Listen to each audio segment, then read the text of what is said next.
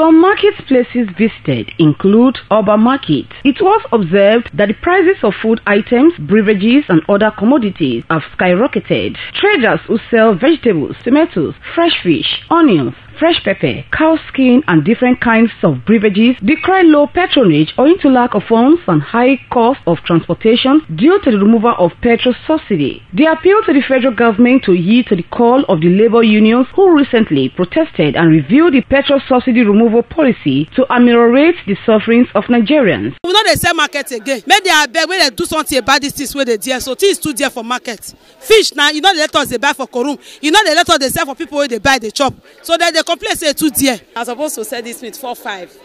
If I not sell it for 5, no correct money. It's too cost. Before they sell on 2,000. Things too cost. We where they come outside. If they had or no talk, they pity for people where they inside. It's not easy. This country they suffer. People don't know. Our leaders don't know. People are no longer buying as they used to buy because everything is on the high side. No fuel to come market. They know they come buy things and everything they put money for everything. You know, if you reach market, you go home, you know, if you buy anything. So the thing they get as a bill for our body. We go buy finish, we not go see market seller. So now the way they waste now the many pass. You see any customer here because of the high cost of petrol, they increase. That is the first thing. Because if they go market, the transport is higher than ACB.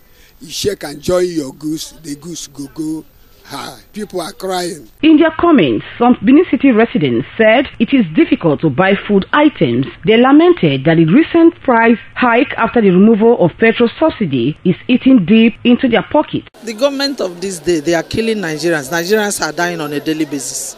Again, to buy foodstuffs, everything is very high, very expensive. We can't afford it because it's on the high side with over 200% increase. The cost of transportation is too high and everything in the market is very high. Like all this cream, I used to buy cream also and said at a retail rate in my place. So like, take for example, something I used to buy like 1.5. Now they will say 1.8. 2,000. So for me to even add my own to it, the customer will be complaining. They cannot even afford it again. Patience Osarogiuwa, ITV News.